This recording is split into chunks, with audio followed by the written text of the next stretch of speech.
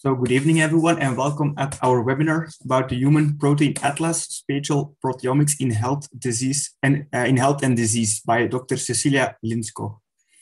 So these webinars are organized by the KVCV, the Royal Flemish Chemical Society, of which I'm going to give you now a short introduction.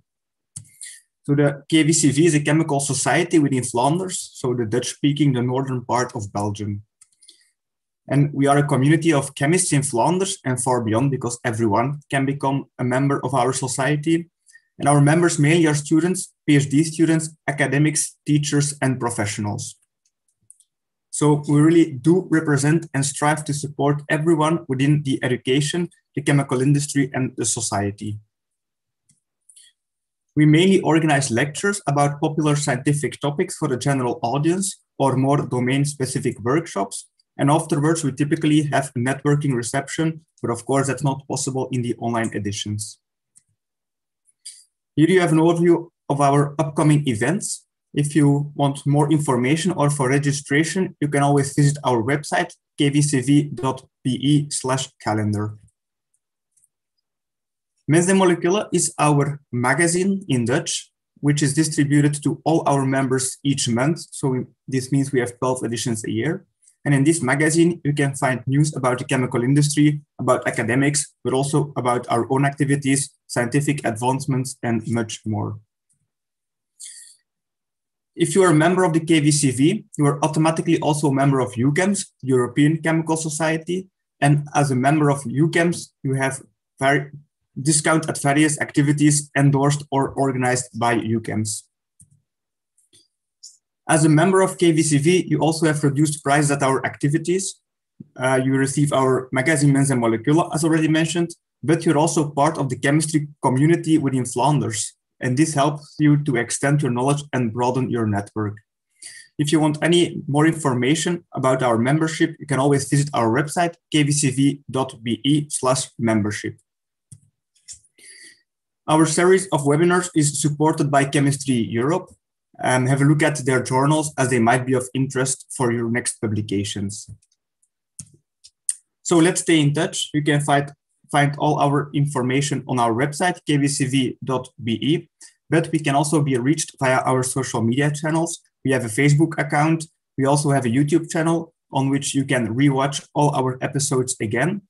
And we also have a LinkedIn page.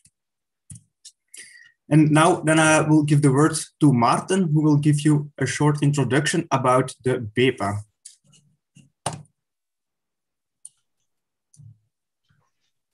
Yes, thank you, Nathan. So welcome everybody. And first a big thanks to KVCV for hosting this event. We are BePA, the Belgian Proteomics Society. And we are here for you. So we are a group of all people working on proteomics in Belgium. And we want to reach out and help people that have questions or are looking for experiments that involve proteins. So make sure to have a look at our website. What you'll be finding there is an overview of these labs that have joined the BePA. There's probably more, but we already represent quite a few. And there also in the website, we always advertise the events that we're organizing. There is a job market if you're looking for a new opportunity. And if you become a member, you're automatically, similar to what KVCV has, you become automatically a member of the European Proteomics Association, which has two subdivisions of young researchers. The one is the YPIC, the Young Proteomics Investigators Club, which if you're a young researcher, you should surely check out. They help deploy your career. So it's not a scientific angle, it's more the career angle of things. And UBIC is the European Bioinformatics Community, I think well recognized community of highly skilled bioinformaticians. There's a close connection to HUPO for those of you that are already in proteomics, where now and then we can offer discounts if you have a membership card. And we can also, you actually automatically become a KVCV member if you join BePA. So we're closely teaming up lately. Just one slide overview of the upcoming events. that might interest you. On May 28th, I was invited by the Young Proteomics Investigators Club to give a webinar on collaboration with industry. And this was in the context of a corona test that we developed recently. On June 21st, BePA is organizing a virtual event for early career researchers in proteomics. And so we, as BePA, we're looking for somebody from Belgium who's willing to give a 5-minute talk about his or her work. If you want to apply and represent BePA there, please do send us an email. On July 11th, BePA will be present at the European Clinical Microbiology and Infectious Disease Conference on proteomics and the study of SARS-CoV-2, and that is really a big thing lately, as you can imagine. In September, we're aiming to organize our usually annual doctoral schools, where in about 4 days, we walk you through an entire proteomics workflow with a big emphasis on data analysis and interpretation. And we put it in September because many young researchers can use this to prepare for their interview for a scholarship application. And finally, in December, we'll be having our usually biannual physical meeting. This time we hope to have it physically. This is the BePAC for BePA conference. It will also be on spatial proteomics, proteins in space and time.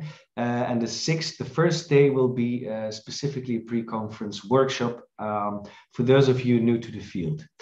And with that, I hand the word to Gerben, Secretary of BePA, who will introduce the speaker of tonight.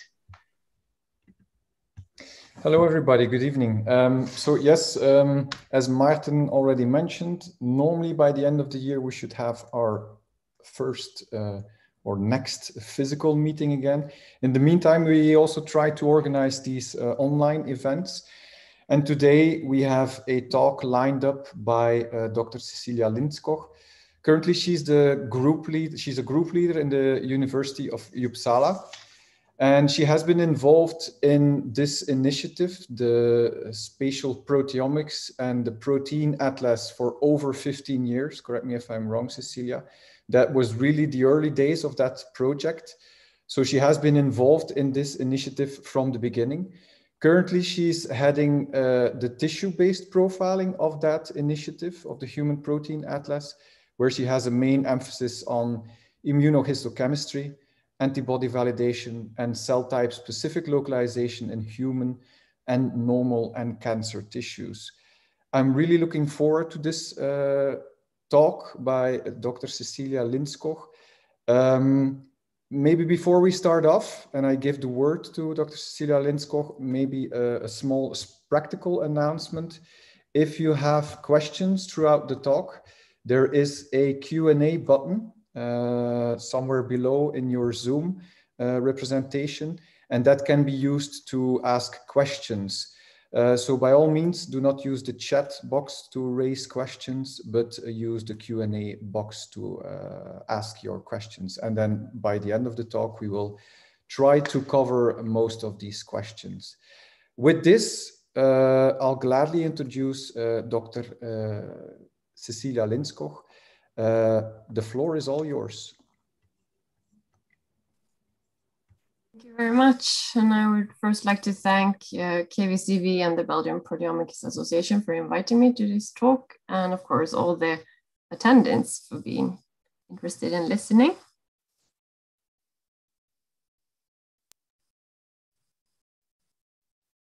I'll share my screen.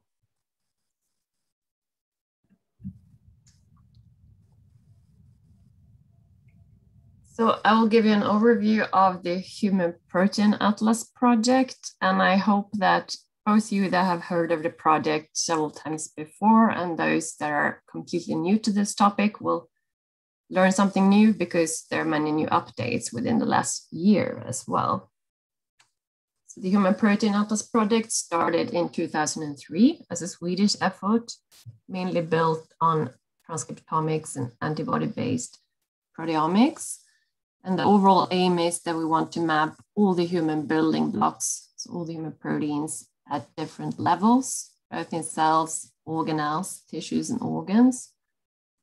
And with this, we build an open access knowledge database, proteinatlas.org, that is open access and publicly available with more than 100,000 visitors per month. And this has been growing over the years. And the last version that we published in November last year, which we called version 20, targets more than 17,000 proteins with at least one antibody. And the next version is planned for October this year. And as you know, there are many big efforts in the world that generate big data at different levels. But the challenge is what to then do with all this data and make knowledge out of it, and how this in the end can somehow be useful for the clinic and lead to something that can benefit the patients. So what we want to do, and having this in mind, is to think of how we can make the data into knowledge that we generate as part of the Human Protein Atlas project. And as part of the release in November last year, we also celebrated that it was 20 years since the Human Protein Atlas was initiated as a pilot project, focusing on one particular chromosome. And here we then also launched a new section of the Human Protein Atlas where you can read what happened throughout the entire project, all the major milestones that we did, and learn about the different methods. And here you can also find many key references to many of the publications, both from us and collaborators and other proteomics researchers in the world. So I really recommend you to go into this section. And there's also a PDF booklet that we did together with Science, where all our key publications from Science are included as well. And if you want to hear more, then I will present here today. There is also a launch webinar with some more details of some of the sections I'm presenting here. And as part of this 20-year celebration, we also launched a microsite at a certain other website where we comprehensively describe the major milestones that we have achieved during these 20 years.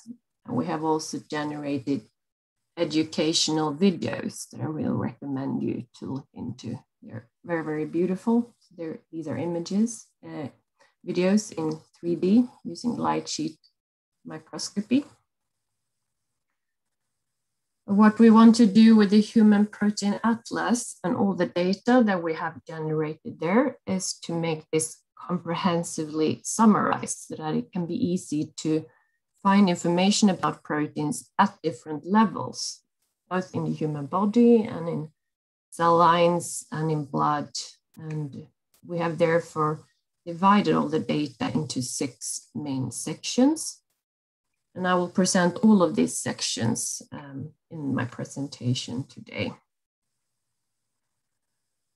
So in the Tissue Atlas, which is the group I'm mainly working in myself, we want to study all the human proteins using immunohistochemistry on tissue microarrays. And by using tissues, we will be able to look at the expression of proteins using spatial proteomics. So we can look inside single cells and see what these proteins are found.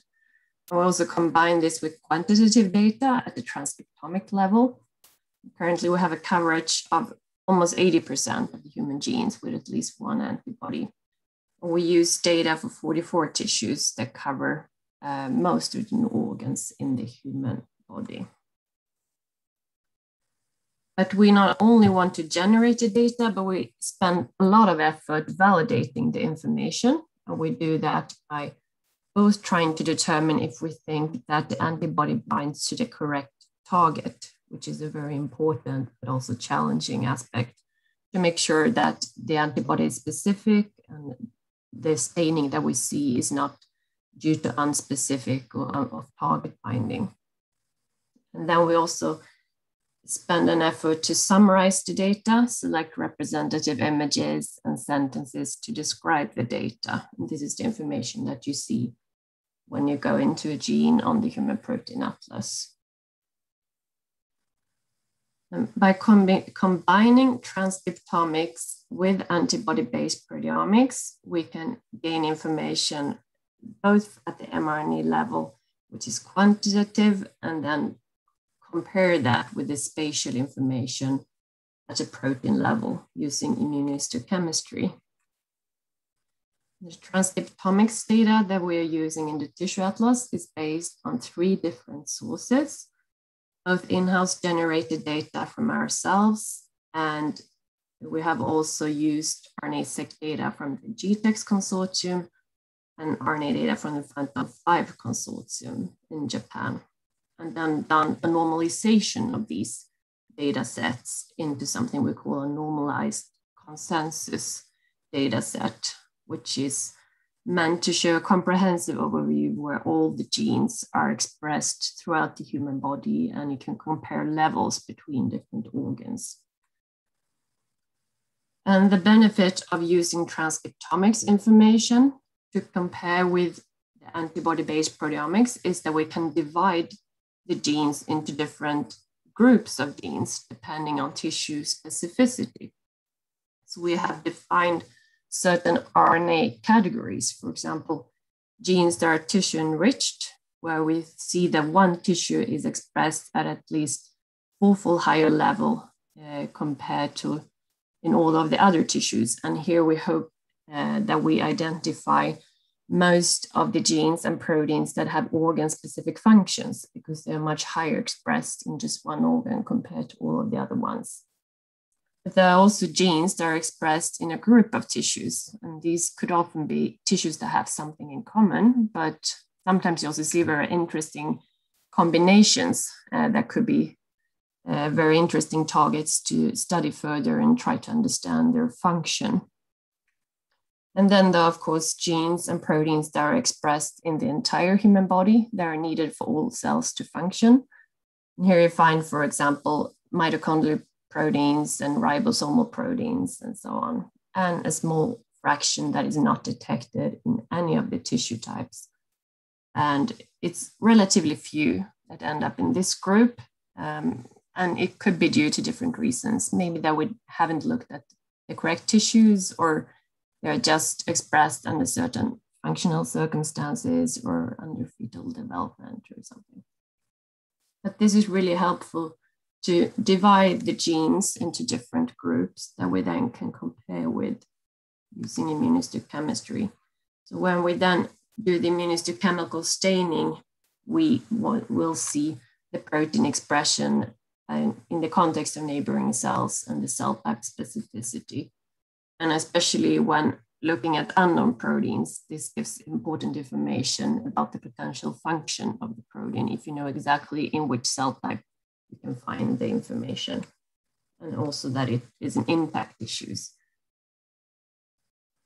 So if you click on a gene on the Human Protein Atlas, you will see in the tissue atlas an overview of the protein expression levels based on the intensity of the brown staining. That is low, medium, or high.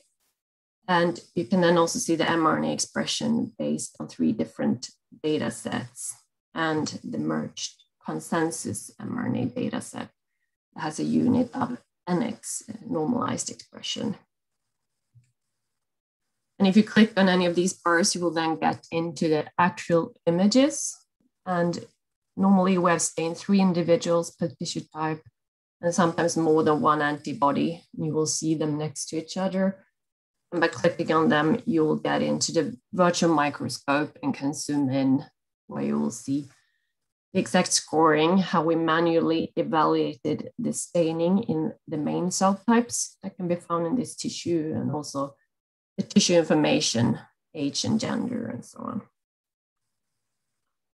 And there are also knowledge chapters where you can learn more about different organs, and especially these lists of genes that are elevated in a certain organ compared to all the other ones. So these lists are then clickable and lead into specific protein stainings, and you can also learn more about the organ function. So these are sort of like Wikipedia pages, and I really recommend you to go into these to learn more.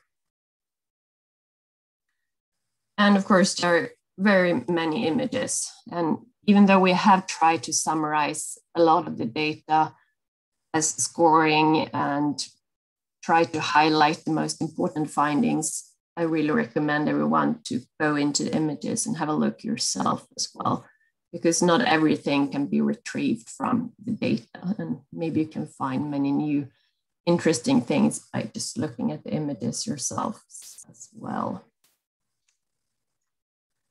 But as I mentioned, we spend a lot of effort on antibody validation, which is really important. And this has been lifted by the scientific community in many different ways throughout the last couple of years, and especially because it has shown that there are many antibody studies that are not reproducible. So there was an international working group formed, called IVGAV, International Working Group for Antibody Validation, that met for a year and tried to come up with suggestions how antibodies should be validated.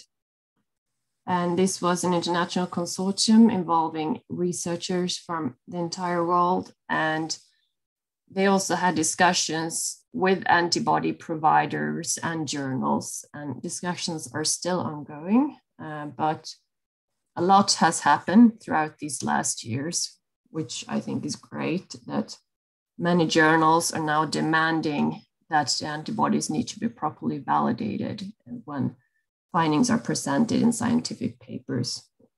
So this working group suggested 5 different pillars for validation to be used, and also lifted that the validation has to be performed in a context-specific manner. And that's really important as well. So even if an antibody is working for Western blot, that does not necessarily say that it is specific for immunohistochemistry. So you still need to validate it in the application that you will be using it. And we have implemented these pillars in the Human Protein Atlas, and currently there are 10,000 antibodies that are validated by at least one of the pillars. But here we come to a little bit of challenge for immunohistochemistry and tissues, because you cannot knock down the gene, of course, in a biobank human tissue, and you cannot use all of these methods. So when it comes to immunohistochemistry, there are just 2 of these pillars that can be implemented. One is independent antibody strategies, where you would use an independent antibody that binds towards a non-overlapping sequence of the same protein. And ideally, they would then show a similar staining pattern to confirm each other.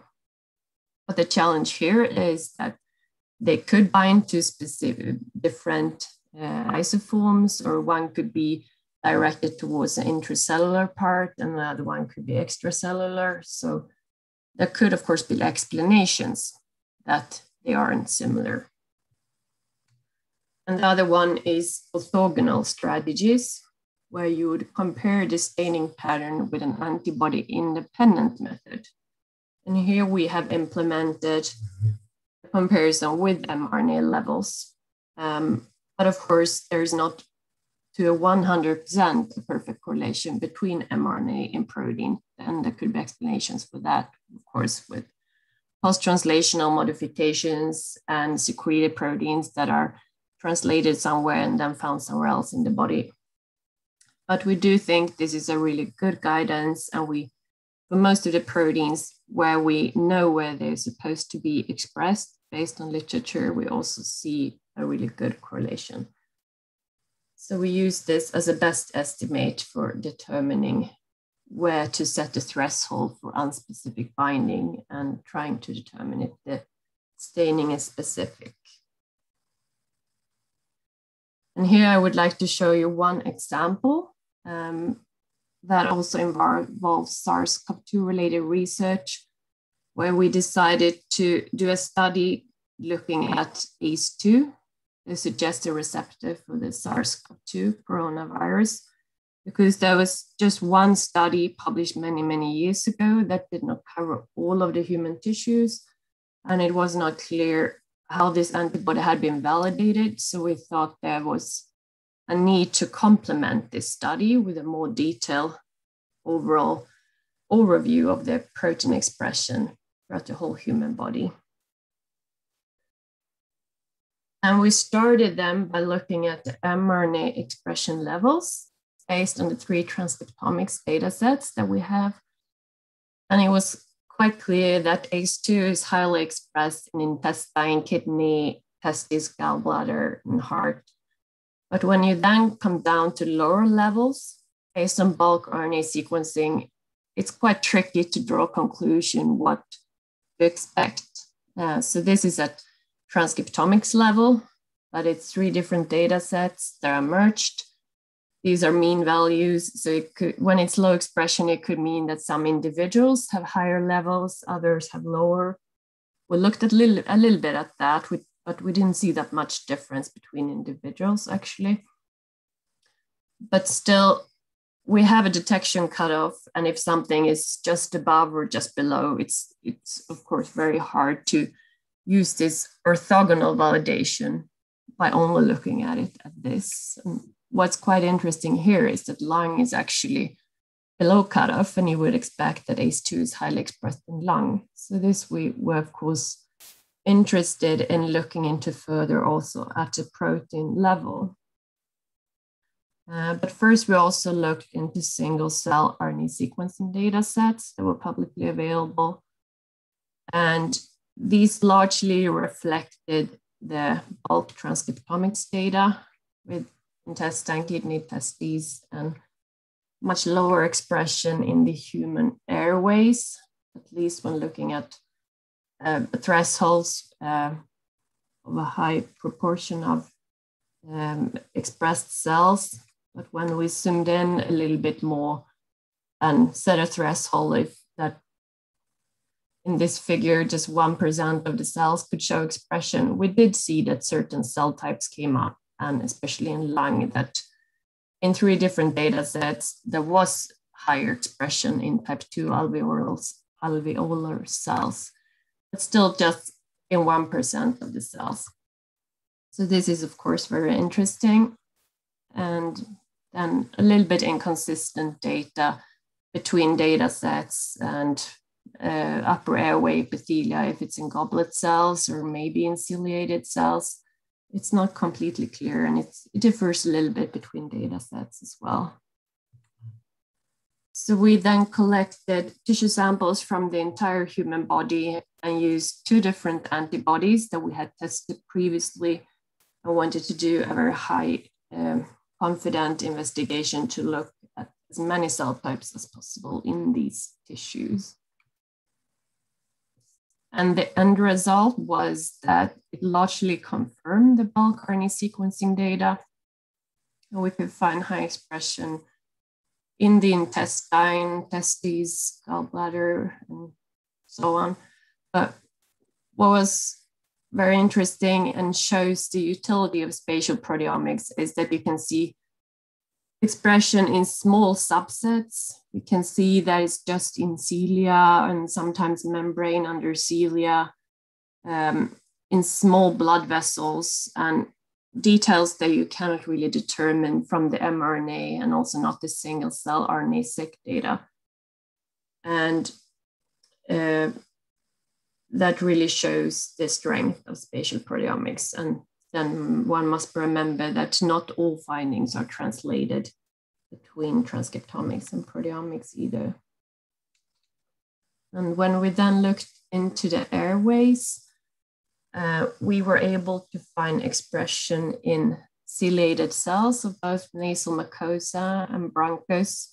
And we stained a cohort of almost 360 lung individuals of normal lung, where we finally could find expression in 2 individuals for one of the antibody and 1 individual for the other one, in some rare cells that we think are the, type 2 pneumocytes. So we had to look for these, but it did confirm the single cell RNA-seq data set. But this is, of course, then interesting to think of further what this means for the SARS-CoV-2 virus. But we do think that we have thoroughly validated where ACE2 is expressed throughout the human body, and the expression in lung is quite low. And this was then also confirmed with Western blot and checked this in publicly available mass spectrometry data sets. So this is an example how you can consider validation of antibodies and align that with other methods to try to determine if the protein staining that you see is specific. And if we didn't have any other type of data to compare with, it would not be possible to know how you would dilute the antibody. And if you would dilute it wrong, it could also be possible to get brown staining throughout the entire human body. You need positive and negative controls to know where to set the threshold somehow. The most recent addition to the Human Protein Atlas is the single cell type atlas. And there we have used publicly available single cell RNA-seq data from 13 different human tissues and blood. And this we have then integrated with the antibody-based profiling in the tissue atlas so that we can provide a high resolution single cell type map of human tissues. And here we have done a normalization of the protein coding transcript per million across all genes. So for each cell cluster, we have done an average and normalized that so that we can get absolute values for each cell cluster. And we then use this to do a classification in the similar way as we did for the tissue atlas. So instead of a gene being tissue enriched, for example, in testes, we could then instead say that it's cell type enriched, for example, in spermatids or some other cell type in testes. So this gives much higher level of information and would then be even easier to compare with the tissue-based immunohistochemistry data at the cell type level. And it also confirmed the tissues where we did find the highest number of elevated genes, which was consistent with the bulk transcriptomics data as well. And the way you can use this is that if you get into the tab called cell type, you would get a bar chart of all the cell types that we have looked at, 53 main cell types throughout the entire human body. And you can then also click on a certain cluster or a certain tissue and get into the UMAP plots that are interactive so that you can see the expression in each cell type as well, and then toggle between the tissue atlas images to look at the expression in tissues and see how that compares with the cell type specificity based on single cell RNA-seq. So some future efforts that we're working on in combination of the tissue and cell type atlas is that we're adding more details to the existing images. We're doing that by doing in-depth analysis. So we involve different experts to look at the images that we already have and see if they can find more cell types that we haven't scored previously. And we're also working on projects where we're integrating with the tissue-based single cell RNA-seq data and use that as a basis to build cell type specific panels using multiplex imaging. And of course, there are more tissue types than the 44 ones that we have as the standard set. So we're also working on adding novel tissues in cases where we think that the tissues we have are not enough. For example, more regions of brain or hair follicles or more specialized tissues. And one example where we added in-depth scoring was in collaboration with testis expert Charles Pinot in France. That's an expert in spermatogenesis that looked at more than 500 proteins that were elevated in testes. And we built an online tool for that so that he could score 8 different cell types instead of previously 2. And in this way, we can add much more information to the tissue atlas. And we then want to continue to do that for more organs and combine that with the single cell RNA sequencing data and build multiplex panels for subsets that we cannot distinguish by the regular immunohistochemistry. And hopefully this will then be an updated version of the tissue atlas in the future. We are working on this currently and have managed to set up a protocol to do this in the regular paraffin embedded tissue material that we have. Then we also have a pathology atlas where we have integrated mRNA data from the TCGA consortium, and we analyze that. And that data also has information on clinical outcome. So how long these patients were alive based on overall survival. So we have used both the transcriptomics data and this outcome data to generate lots of Kaplan-Meier plots, almost 1 million of them. And in this way, we can then determine which genes that have a significant association with survival that could be associated with prognosis. So going into the pathology atlas and the 17 cancer types that we have data from, you can see the number of genes that are related to unfavorable prognosis. So high expression of this gene would lead to a poor prognosis. Unfavorable, if you have high expression, you would live longer. And for example, clicking on lung cancer, you would get a list of 651 proteins. This is how a list result looks like on the Human Protein Atlas. There are links where you can download the entire list. You can also add your own columns if you want to show more information, and then click on a certain hit to get into a gene-specific page where you will get more detailed information. And for the pathology atlas, we here have an interactive survival scatter plot. So this is actually an example of a highly significant gene that is related to poor prognosis. And it's quite common that data like this is presented as Kaplan-Meier plots. But if you would plot each individual and seeing if they're alive or dead, you also see that it's quite hard to see the trend here, which also says quite a lot about prognostic markers, that it is a challenge. And even though there are many papers published giving examples of markers that are highly significant in relation to survival, it is, of course, challenging to think what that means to a particular patient somewhere here in the middle that has a certain level of expression, and where to set the threshold, how that patient should be treated for their cancer.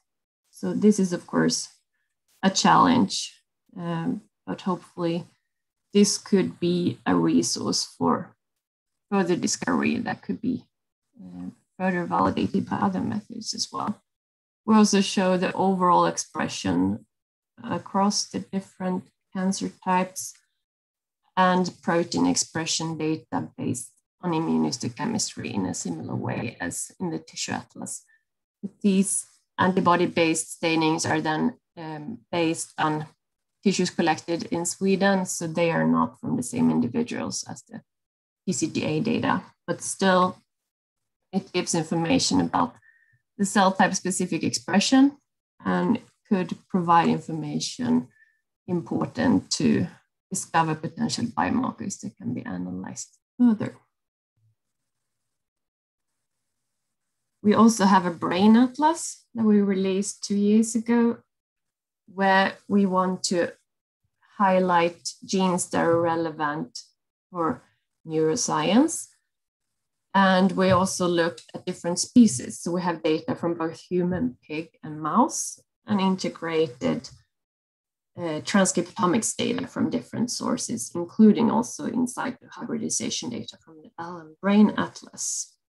And for the most known brain-specific genes, we have also looked at the cell type-specific localization in very much in detail in more than 100 different mouse brain regions, where you can zoom in an entire mouse brain. And what was quite interesting here was that we actually identified some proteins that differ between the different species, and many key genes as well. So this could be quite important to have in mind when using animal models for doing research on the human brain. We also looked at expression levels in different regions of the human brain and how that compared to the tissue specificity. And here we could see all types of combinations. So there could be proteins that from a body-wide perspective is found only in brain, but when you then look at in brain, they're found throughout the entire brain. And then also the other way around, that something could be almost ubiquitously expressed throughout the entire human body. But when you look in brain, it might be very specific to just one certain region in brain. So this could also be quite interesting to have a look at, especially when studying proteins for which the function is not known, and then see how that compares to the tissue specificity in the rest of the human body. And in the previous release, we also added more detailed data from the prefrontal cortex with 17 different sub-regions, so that you can look at the expression levels even more in detail in these regions. In the blood atlas, we have flow sorted and done RNA sequencing of human blood. I looked at 18 different cell types.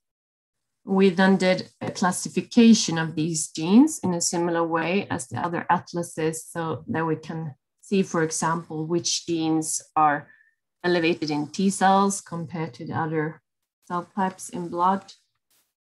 And we then found many markers that are known and used in the clinic as cell type specific markers for example, T cells, but also found some that are completely unknown. And here it is, of course, interesting to also see how these are staying in human tissues, and especially in the immune tissues, to search for new potential markers that could be expressed in these cell types.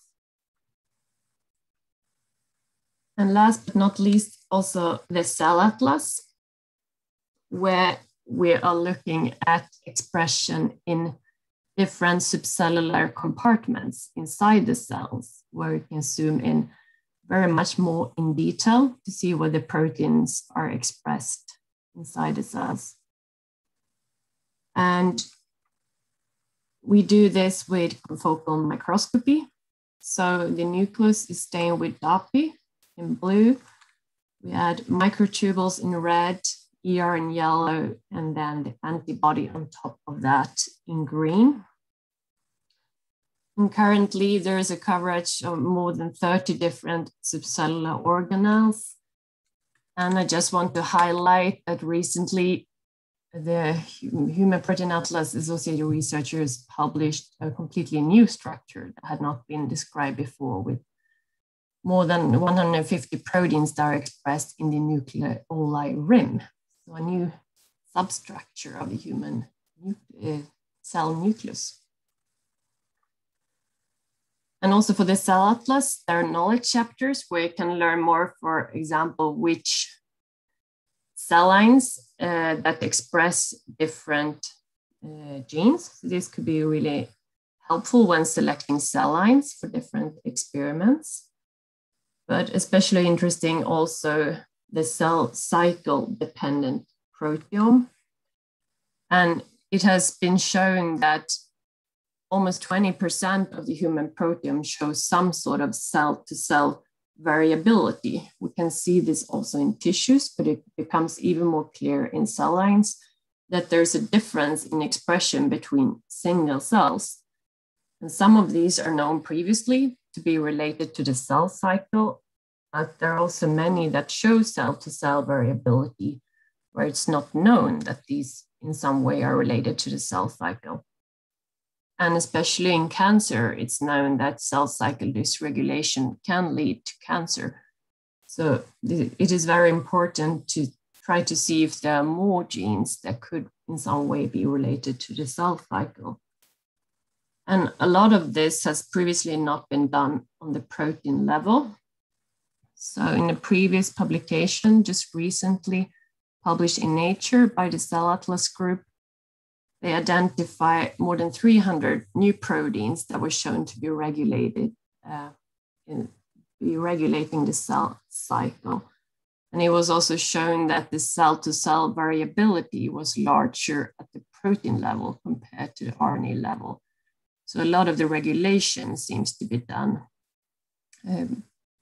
after translation. And here you can hopefully find many proteins that could potentially be of clinical interest. This data has then also been published and is available on the Human Protein Atlas. The Cell Atlas group has also been involved a lot in many projects relating the society and not solely researchers.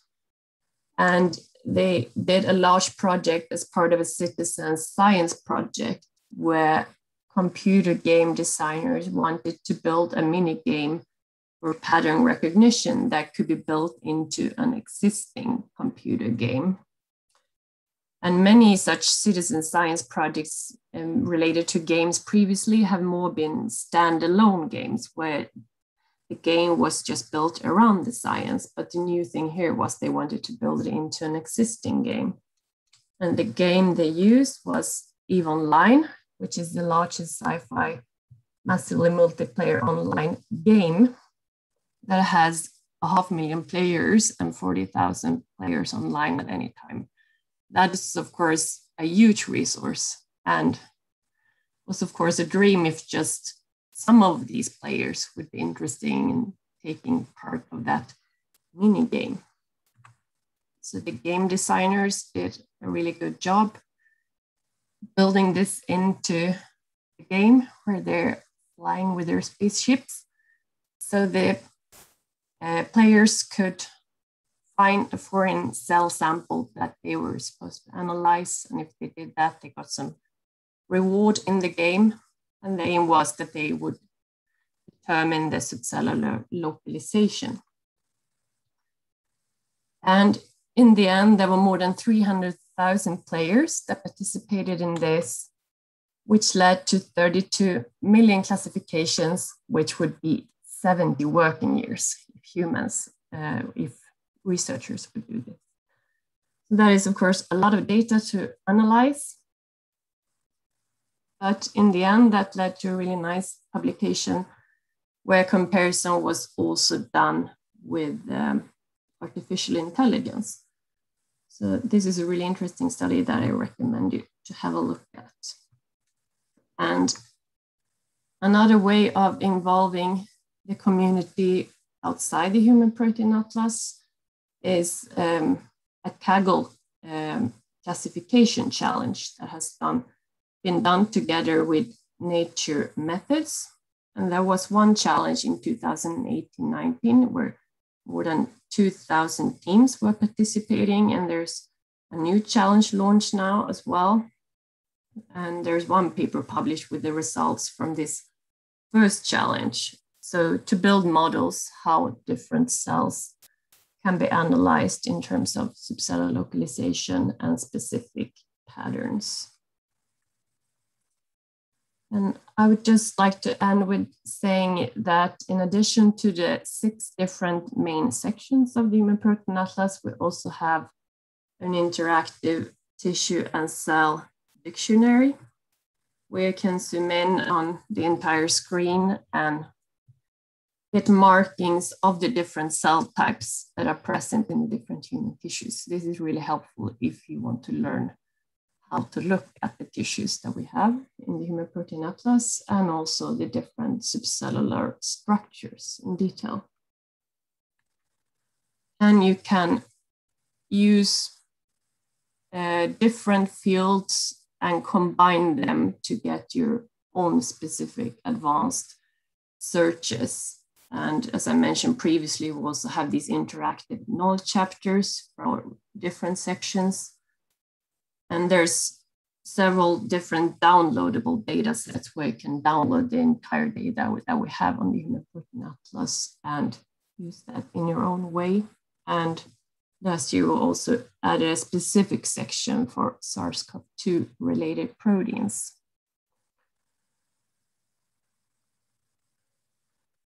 So I would like to conclude that in the Human Protein Atlas, we have added comprehensive summaries of both transcriptomics and proteomics data into 6 different sections.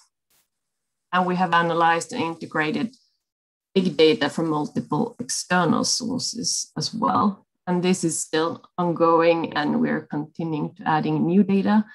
And there's quite many exciting things planned for the October release as well, with many new additions. So keep checking into the Human Protein Atlas, even if you're not using it now, maybe you will find something useful in the future. And we believe that by understanding the spatial distribution of proteins, that gives biological and functional information of the proteins. And hopefully this can, in the future, lead to biomarker discovery and progress in precision medicine to be used for the clinic and for the patients in the end. And with that, I would like to thank many people from the Human Protein Atlas project, the group leaders, several different collaborators, and especially my team in Uppsala. And I would like to end by showing one of these 3D video clips that I talked about that we have done with light shield microscopy.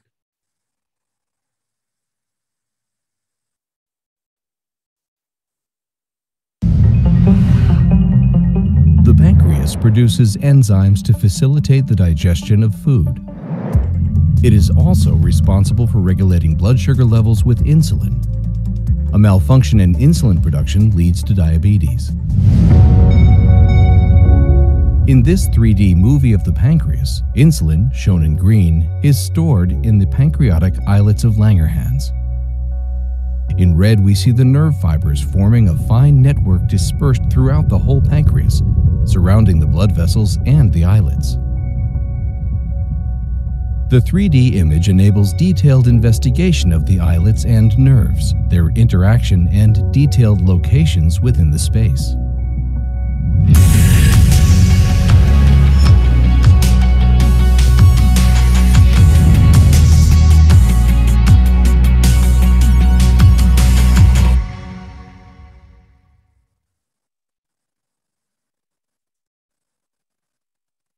Well, thank you very much. And all right. Thank you, Cecilia, for this very nice talk. Yeah, let's move to the Q&A. We have a few questions already listed in the Q&A box. By all means, if you have others, ask away. I might kick off with a more general one, if I may. But okay, this Human Protein Atlas is massive. There's a lot of information, and there's, what was it, 71 million classifications to be validated still from the gaming effort. If you look throughout these 15 years, I guess there's a lot of references to this Human Protein Atlas, but what has it been used for the most? If people go to this repository, what do they actually use it for the most? That's a really interesting question. And we, of course, try to keep track on the traffic to the Human Protein Atlas and try to see what users are looking for. And what was a little bit surprising was that the clicks to the final images are still not that big. So we try to emphasize to please look at the images as well. But it seems that most users are looking at certain genes and proteins.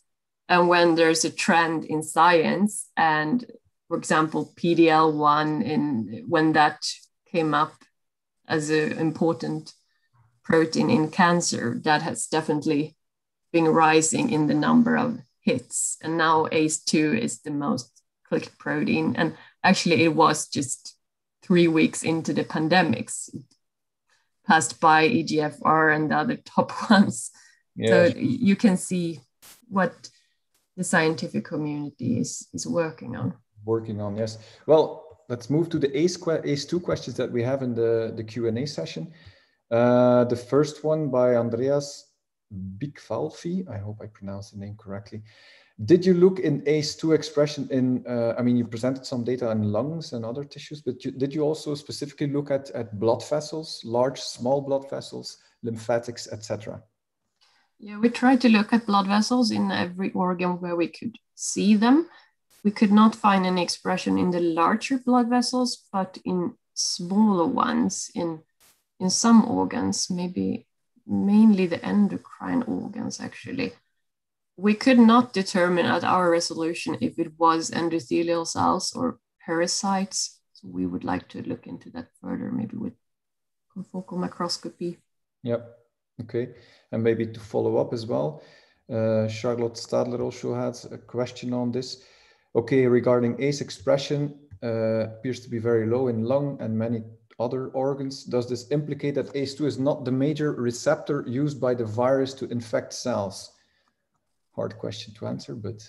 Yeah, that's a good question. I think it has definitely been proven by many other methods that ACE2 plays a major role.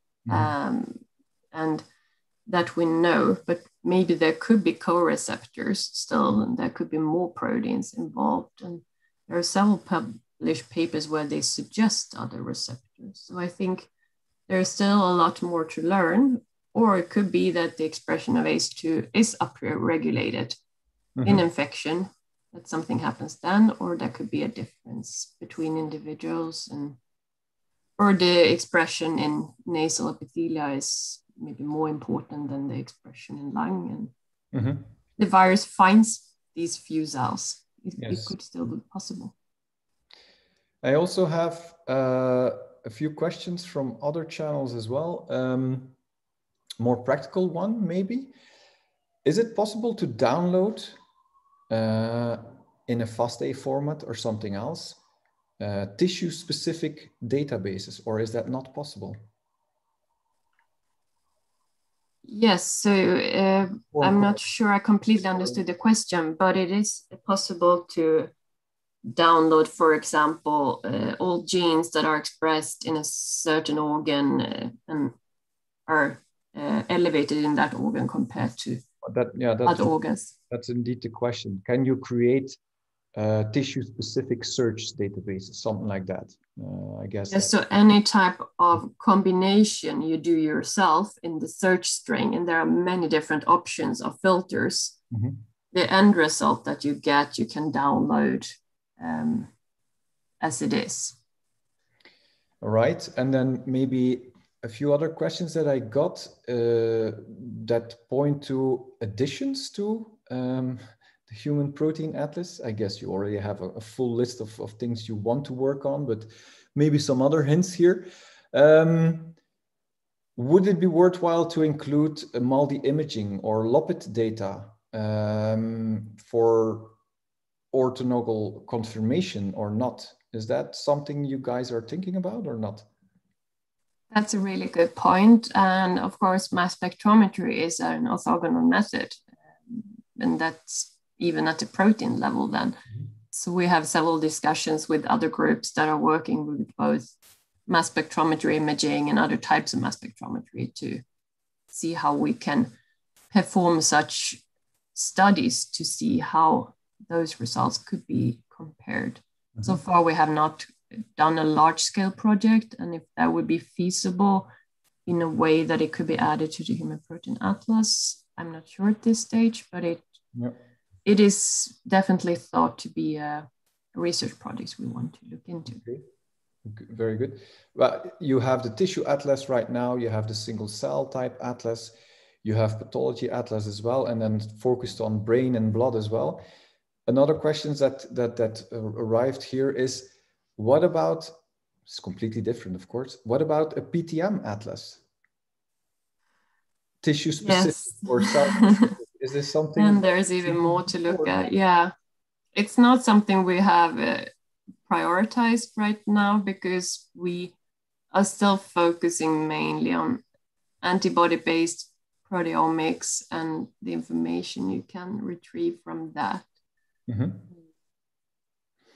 But that could maybe also be something that could be discussed as a research project first in collaboration with someone working on that and see how that could be integrated. Let's move to the Q&A maybe again. Very exciting talk, a comment by Amy Kimoto. Thanks for sharing your work. I'm interested in if you are planning to work on disease tissue atlas, as for example, NFDLG, NASH, cancer, etc. I think some of that is already included, right? Yes, in the current pathology atlas, we're only looking at cancer right now. But there is, of course, a possibility to add metabolic diseases and other types of diseases as well. And we would then probably focus on particular sets of genes and not at the protein level restain all the 15,000 proteins again, but maybe use mRNA as a selection of targets and protein analysis on specific targets. Right. What do we have more? Yeah, there's a comment on the citizen science concept, the gaming initiative. Yeah, he lost the initiative, Sampurna Chatterjee. I'm just wondering, I mean, you have all these classifications now. How do you validate all of these? Is this just confirmed with your deep learning algorithms, or do you really manually validate a subset, or how do you go about this? Yeah, that's a good question. So for the Cell Atlas, they're working a lot with machine learning, which they started together with the Citizen Science Project to also compare scoring done by the gamers and the researchers and machine learning, and several efforts that have followed after that. For the tissue-based data, it's a little bit more challenged because there are so many different tissue types and the data is a little bit less quantitative with the DAB staining and many different cell types within the same image. But we have some scientific collaborations in that field, and artificial intelligence is really growing, and digital pathology. So I do think that is the future, to try to see how we can integrate that with all the images that we have on the tissues, both in normal and cancer, because currently all that scoring has been done manually. Yep. And it's done by one person and then confirmed by second experts. We have a quality control, but of course it's still the human eye. Yes, definitely. I think machine learning algorithms can help out a lot there, I guess. Right? Yeah. To scan all of this information much more quickly. Right. Next one in line. I did not see clarity or cubic images. I don't know what this is, but maybe you do. Do you plan to do this or include this? Andreas Bigvalfi also asks. Yeah, I'm also not sure I completely understand, but I think clarity is when you, a little bit what we have been doing in these 3D movies, where we have, so that you can look into stain specific structures more in 3D. So we have done that with these movies. It's very, very time consuming and takes weeks just for one of those stainings. But so it's not something we have planned to do for all the human proteins, but it's very interesting in particular cases, if I understood the question correctly. Yeah. Another question was on any plans in deeper classification of immune cells, so specific immune cells or not?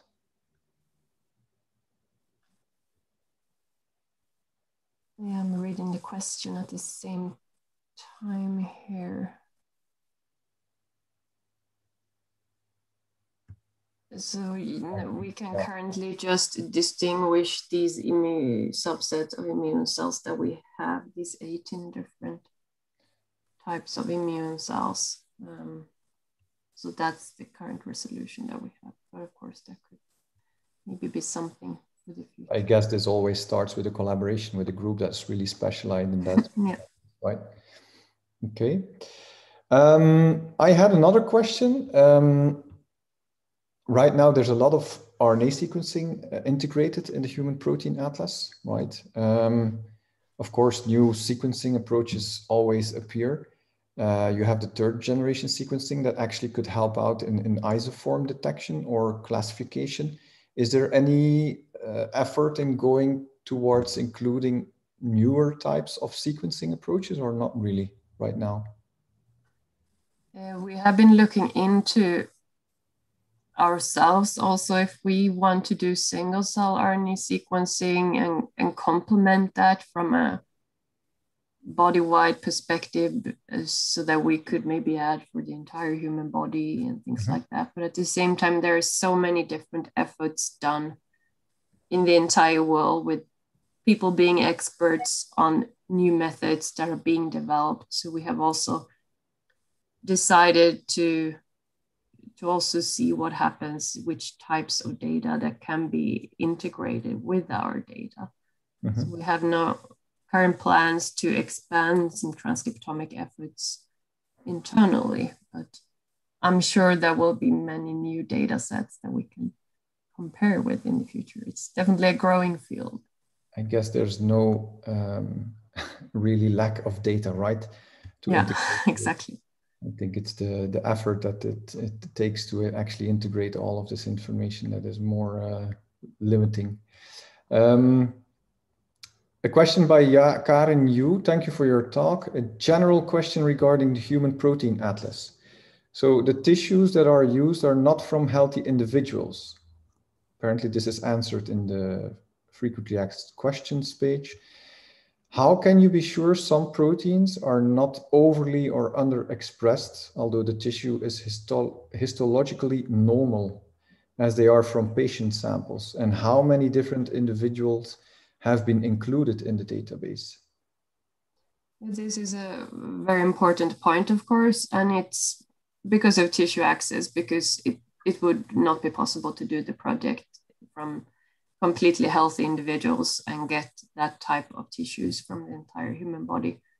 So currently just the heart and brain are postmortem, but most of the other samples are samples that ended up in the biobank for a reason, and that would in most cases be because someone has surgery for a cancer and they take out a larger piece, and close to the cancer there is some tissue classified as normal that we could use as normal. We would always have a look at it ourselves again to confirm that it looks completely normal, and any image we come across when we do the staining that doesn't look normal, we would try to remove. And we always stain 3 individuals for each normal tissue.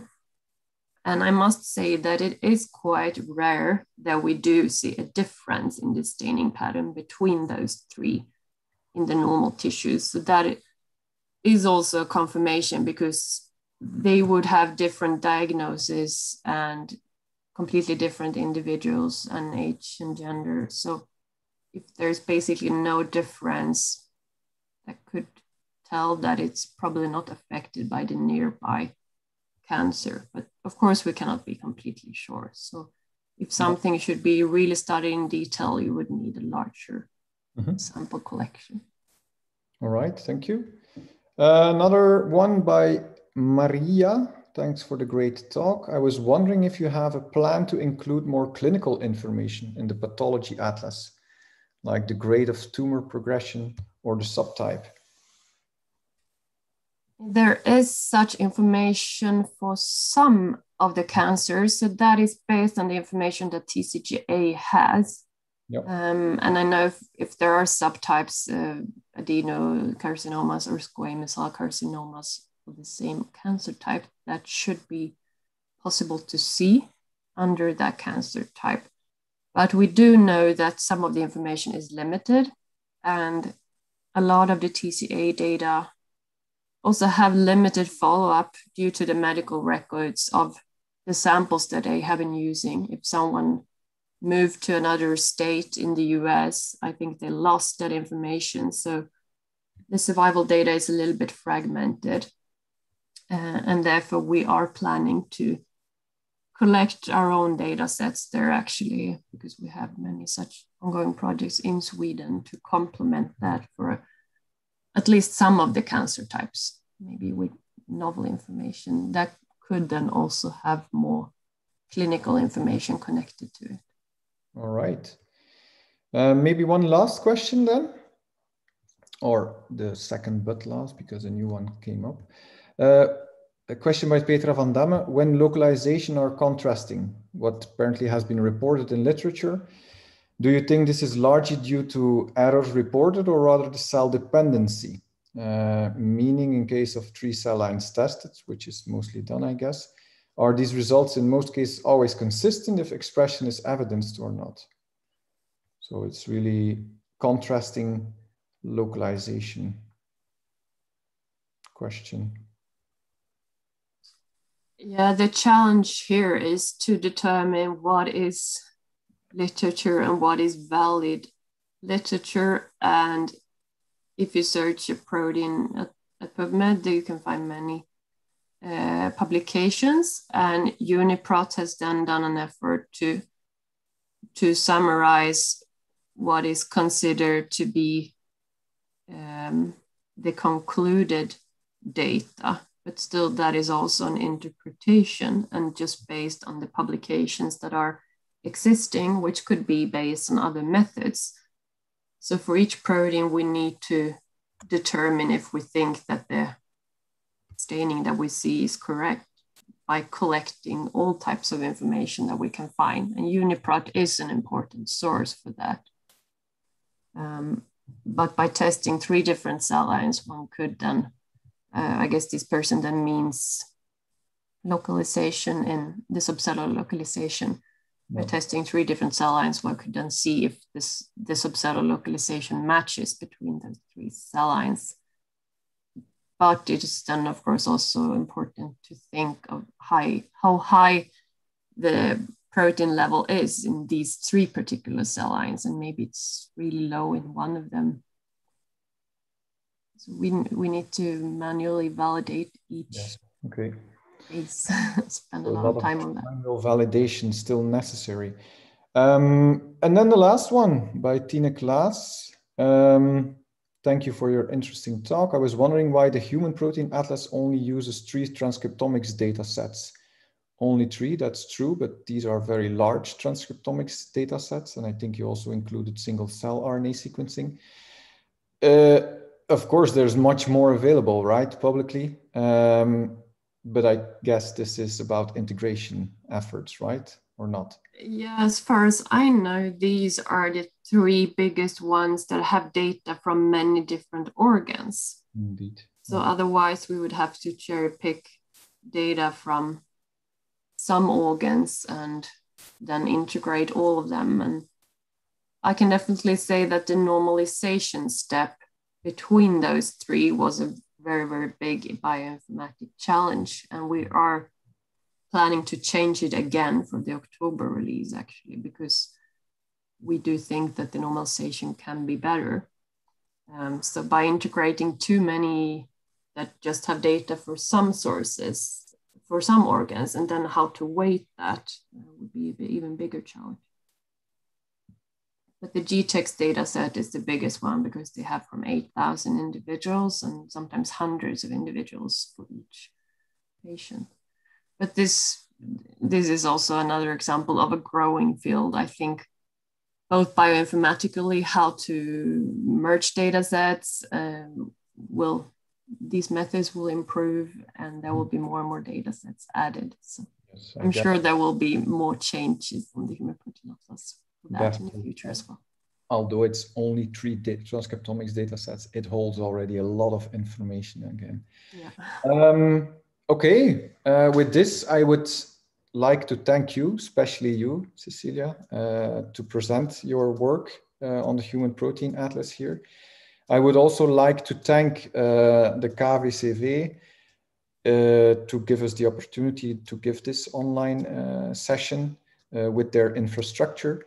And of course, I would like to thank the audience for listening. Normally, we would all have big hands for Dr. Cecilia, but this is rather impossible right now.